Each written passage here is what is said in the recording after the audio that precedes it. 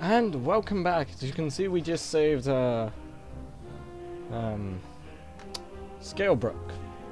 So now we're gonna make our way back. You see a camp with a wagon and two people on the edge of the path. Behind them, Black Saddle towers up above a thick, dark forest, about a half a day's journey away.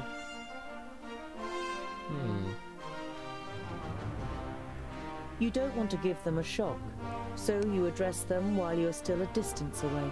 Hello, friends. Is there any space by your fire? The two traders look up and visibly jump when they see you three dwarves.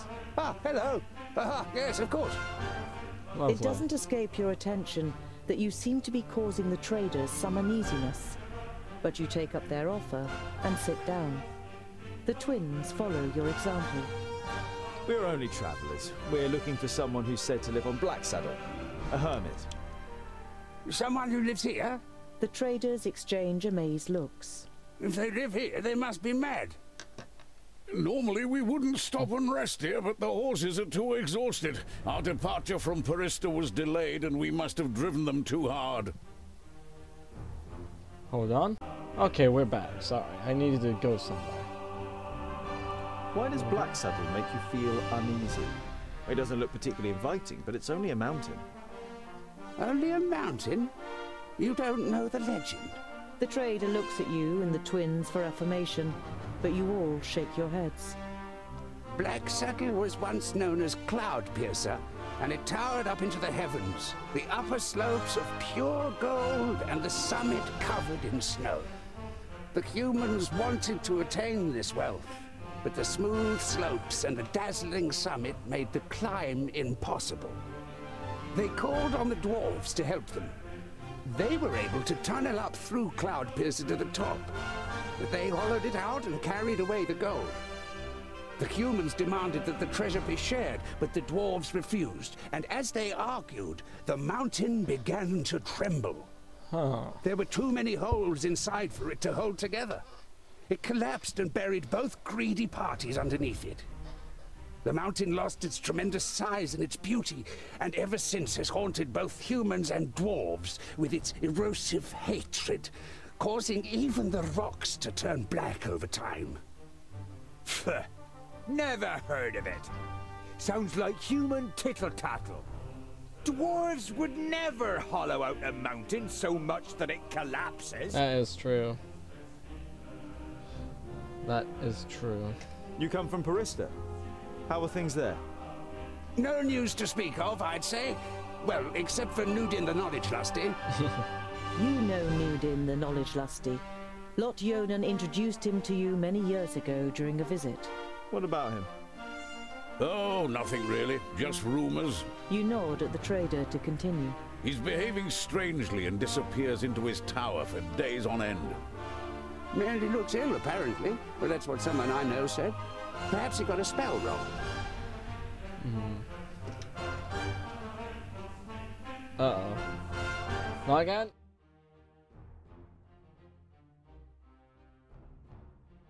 After a march through the thick pine forest, Black Saddle, the sinister tabletop mountain, and your journey's destination rises up before you.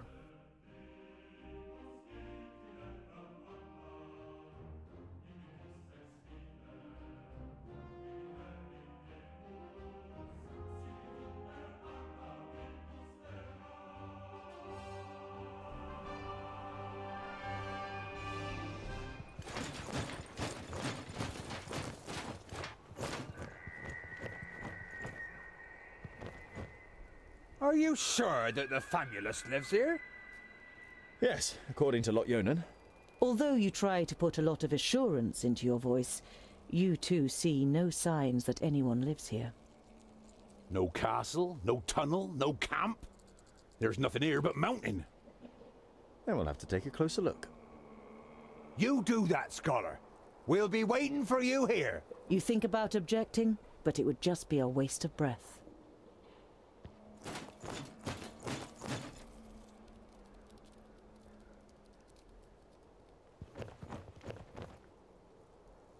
Found anything? A hidden camp? A secret doorway? Gold? No. Not yet.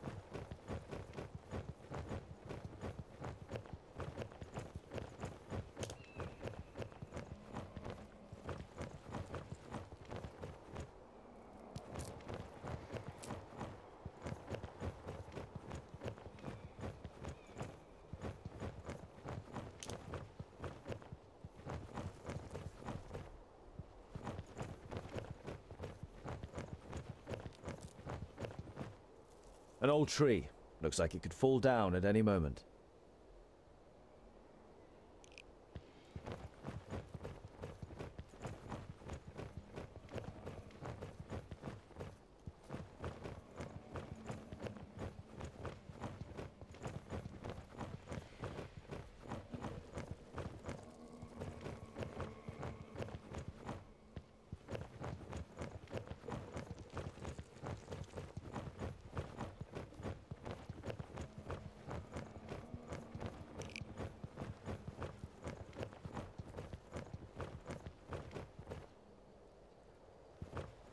I can only climb a little way here. There must be a better way.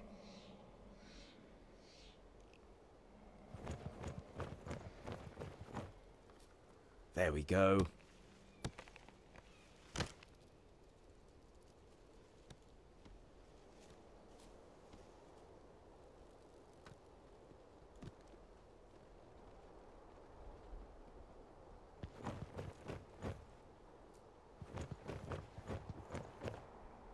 I should be able to get up here. Whoa. Whoa. Phew. That was close.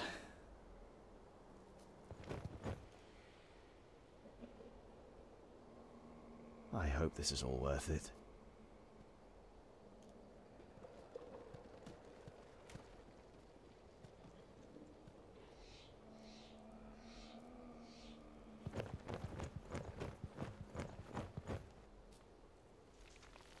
Here's a...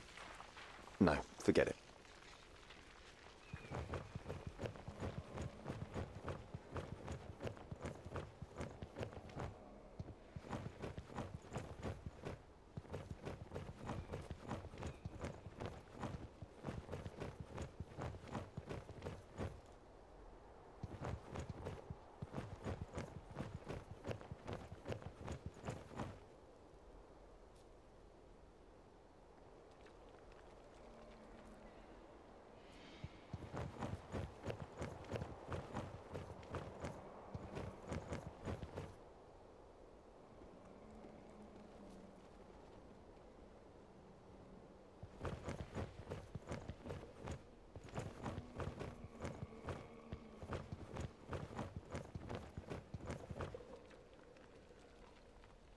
Definitely a rock face.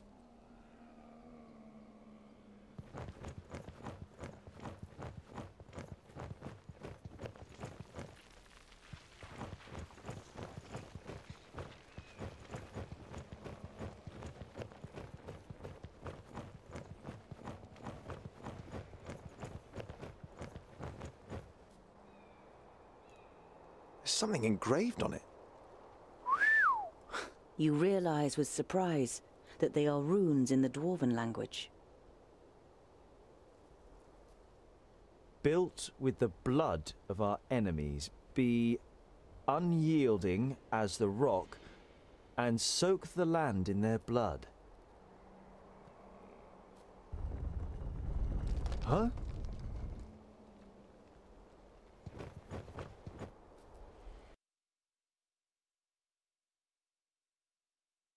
Ah, shit.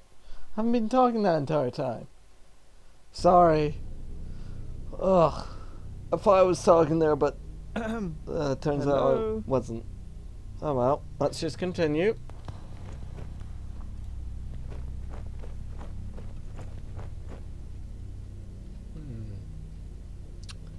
Very odd.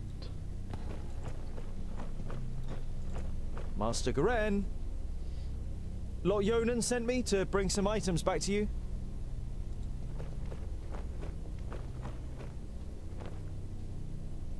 My inquiries are almost at an end. That means I can finally go to be with my sunshine. I have never been to Greenglade, but I think I will like it there. I deposited my most valuable things in the grave of Horengarth before my departure and secured it with magic. The password is... You recognize the following words as rune names, but they're written in the learned language, so you don't know which they are. Yeah. Greenglade. Oh, great. Pilfer. Taking a lamp. Oh, I didn't mean to light it. You see sketches and notes on the architectural features, statues and wall reliefs. It seems Garen spent a lot of time studying this place. Maybe he's a kind of a dwarf historian, or maybe he's just a treasure hunter.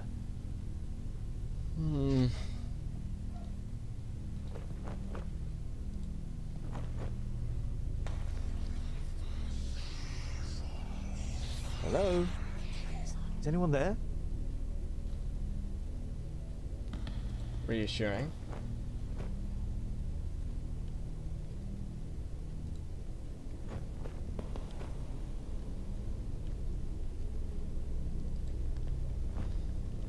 It looks as though Garen lived in the fortress for a while. It also seems that he left several lunar orbits ago. I'll take some provisions. Stealing, it would just be a shame if the provisions went off. Exactly. And look at that, we'll be fine. Born of stone, forged in battle. Arise, reborn from the blood of the enemy. You're not sure if you really want to know what was once in this basin. The whole place gives you the feeling that a decent dwarf shouldn't hang around too long.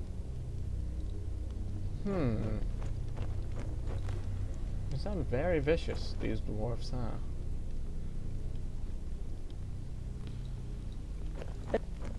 Oh. Ah. I really need to stop double clicking. This is very nice, though.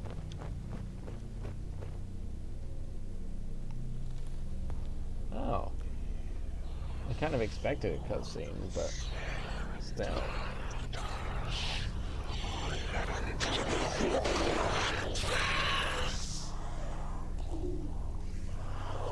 Nerdlings, the fortress belongs to the dwarf haters. Dwarf haters. Really?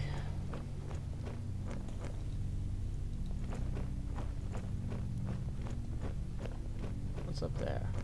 Can we get up there? No. Ruins. Well, there's one on that wall.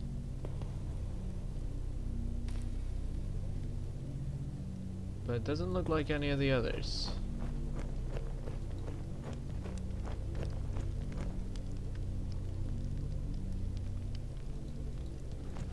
Might as well read this stone tablet.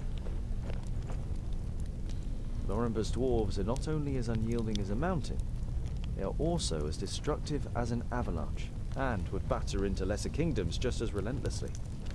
The four should find no salvation in Vracus, only eternal damnation, so that they suffer indescribable torment between the worlds. You have heard Lovely. of the dwarf haters, but this is the first time you have read their hateful words. You feel sick and turn away.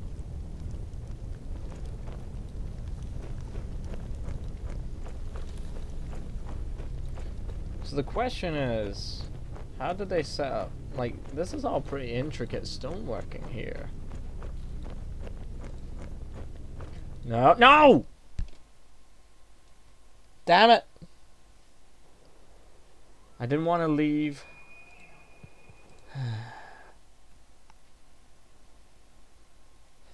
Let's at least try and get the provisions.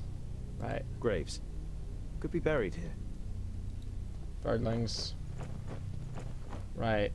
So, we know that this is the first Room. symbol. Clear. Because it says up there. Maybe this one?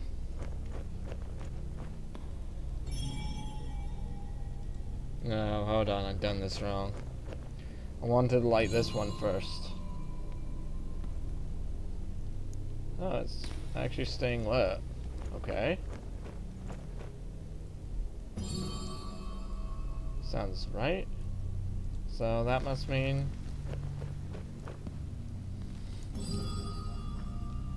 Yay! First time. Ah. Ah, that's it. And don't worry, I don't have a wiki open or anything. That was honestly the first time. Goren's most valuable belongings. Letters from his lover, a silk scarf that must have belonged to her, and a medallion.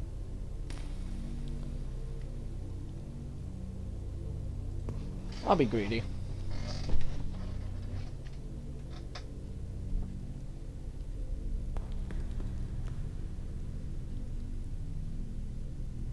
The universe is gonna hate me because I took this dead guy's medallion. But then again, he is buried in the Keep of the Dwarf Hairs. Which would inquire that I guess it's okay to steal from him? Wow, look at that view. It's a pretty nice view. Oh, wow. We climb down real quick, Okay, let's talk to the twins. They're probably going to be surprised at what we have to say. I would be as well. So, Scholar, what are the results of your inquiries? There is an abandoned fortress in the mountain, and I think it belonged to the Thirdlings. Boindale's eyes narrow. The blasted dwarf killers! A Thirdling fortress? Here? In the middle of Girdlegard? We must let High King Still Gunderbur know seem about very this. relaxed about this, huh, The fortress has been long abandoned by the looks of it. Anyway, I can't go to Ogre's death until I have completed my quest. Goren is in Greenglade. Huh. Very sensitive question, but... A Thirdling fortress? Here, in the heart of Girdlegard. That's strange, isn't it? And worrying. But they've always been wily. They move in the shadows and kill there too if they can. Do you know their story? I've read about it. Lorenberg, their progenitor, rejected the name that Vrakas gave him, who in turn did not give him any special talents, so his kingdom studied war. It helps them defending the East, but it also meant they ended up confronting the other kingdoms. No dwarf would ever even think of injuring one of his kind, never mind killing them. But the dwarf killers are proud of it. When they were even more powerful, they wanted to become the rulers of all dwarves. They are envious of our skills. They haven't been heard of for a long time, but you can be sure there isn't a single dwarf alive who doesn't hate them. Huh. So... Okay, but that still doesn't explain why they have a fortress here. Like, if they work in the shadows, that means were they the dwarfs that were originally here, who came in to mine the gold? Or were they the dwarfs that just came afterwards? The High King. Why do you want to bring me to him? All right then. It's about the choice of the new High King. Gandagar, the king of the Fourthlings, is with his entourage in Ogre's death and is supposed to ascend the throne. But our acting High King Gundrabur wants to prevent that from happening. He fears that Gandagar wishes to instigate a war against the elves. But what have I got to do with that? Boindil is about to say something, but is silenced by a nudge in the side from his brother. High King Gundrabur will explain everything when the time comes. You look distrustfully from one twin to the other. Boindil has donned an innocent expression, and Boendal doesn't give you the impression that he has anything else to say on the matter. The plot thickens.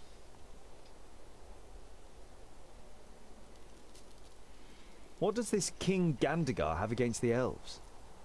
Dwarves and elves just don't get along. Brachus and Satalia made us that way. That's true, actually. I know that, but going to war for just that after all this time? Well, there must be more behind it. They say that the King of the Fourthlings is full of hatred and is a hothead in this matter. Whatever, your High King must wait. I have a quest to carry out in Greenglade. But our quest is... Boindil raises a placatory hand and throws his rucksack onto his back in preparation. Let it be, dear brother. Look at him. He has made like his Boindil. decision, and you will not be able to change his stubborn dwarven mind. You can't help but smile. I like him. He's a bit crazy, and sometimes a bit pointless in combat, in my opinion, in comparison to his brother and me, but still very useful. Right, let's go to the fortress of Steepton. Hey, Commander. So won some money. There's still orcs down here in Clamstead, but well, let's procrastinate, shall we? We actually never been to Axedale. We got plenty of food. Are there any or no? There's no more orc hordes to be dealing with. Several wagons full of building materials pass you by on the way to Goodwater. The village's fortifications still show evidence of the orcs' attack, but they are making good progress with the repair work. Oh, it's just... There they are, the dwarves, Goodwater's saviours. Come in. There's always a warm meal and a welcoming bed for you here. I could get used to this. Oh well. Let's see what's going You on see here. a light through the trees some way from the path.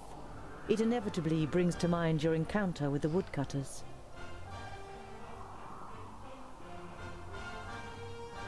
Thinking about it, they do deserve it.